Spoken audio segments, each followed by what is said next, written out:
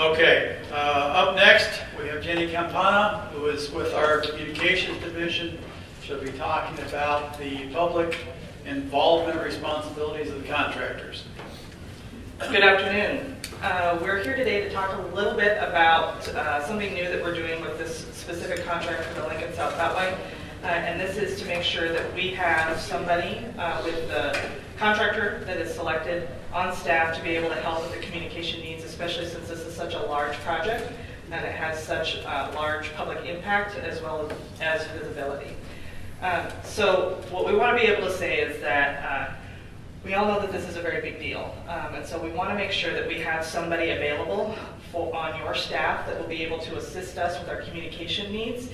This includes having someone that is dedicated for communication purposes that can serve even as a PR spokesperson. So they have to be able to be comfortable talking to the media. More often than not, the media is going to be running through me, but we also need to be able to have someone who can speak intelligently about the project and knows the ins and outs to be able to support those needs as we have them come forward.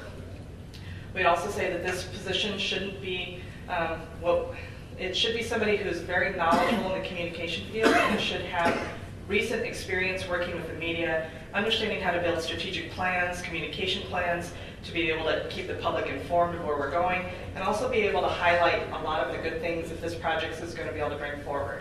So our emphasis is always on making sure that we're engaged with the public, but we also want to make sure that we're really telling a good story for everyone that's involved, including you guys. This is a big project. We want to make sure that everyone gets the credit where credit is due and be able to tell that story to the public. When we're talking about strategic planning, what we would want to be able to say is for strategic communication, they need to be able to identify where are key pieces of communication that we have to do, what are the methods of communication that we need to push forward, and be able to give some examples or recommendations on the media that we tend to use. So it needs to be able to develop talking points, whether we need infographics, whether we need to have some video production, and the use of social media. So they need to be fairly, this is when we're saying somebody has to have some good experience in this, they need to have some good experience, some good background in this field. We're saying that you have to have a minimum of one person. If you want to have a team of people, that is fine. We're just saying that we need to have at least one. They also need to be able to be at this pre-construction meeting, which is a new piece that we have going forward. That they will be able to be at the public meeting that's being planned as part of our environmental commitments. This meeting will be held a month before construction would commence. The purpose of this meeting is to present final design and phasing plans, which require coordination with the contractor and design consultant. Representatives with the contractor must attend to assist in presenting the information and answering the questions. We anticipate probably 300 attendees. So whoever is your communication person, we imagine they will be working very closely with our division to make sure that we are well prepared to be able to answer people's questions as they come in a multitude of formats to make sure that we're really hitting the audience in every way we possibly can. I would like to note that we have the discretion that if you have someone that on staff that's not suiting the needs and it's not suitable for what we're trying to move forward, we have the right to be able to say you need to find somebody else because this is critical, this is important, and we want to make sure that everybody's on the same page. They will also, this person is also expected to provide weekly progress reports on current weekly deliverables and future deliverables, and this could include both city and county updates as well.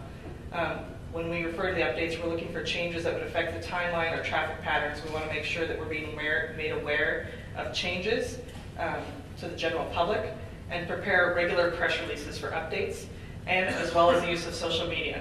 Currently, we are planning on running our social media through our house, so we need to make sure that we're getting current and frequent updates coming forward so that we can keep things updated through our social media. It is possible, depending on who's selected for this, if we feel like that this communication person is capable, that social media responsibility may get turned over to them.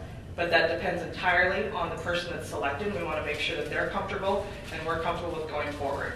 I really anticipate that this person or team will be working very closely with both myself and Sarah throughout their life of this project to keep regular and consistent updates back and forth so that we're all on the same page. Please note that anything that goes out from this person would need to be vetted through our office first. So depending again on the team or the person that's selected, we anticipate that there will be some things that come directly from the communication person for this project, but of course it needs to be vetted through us first as well.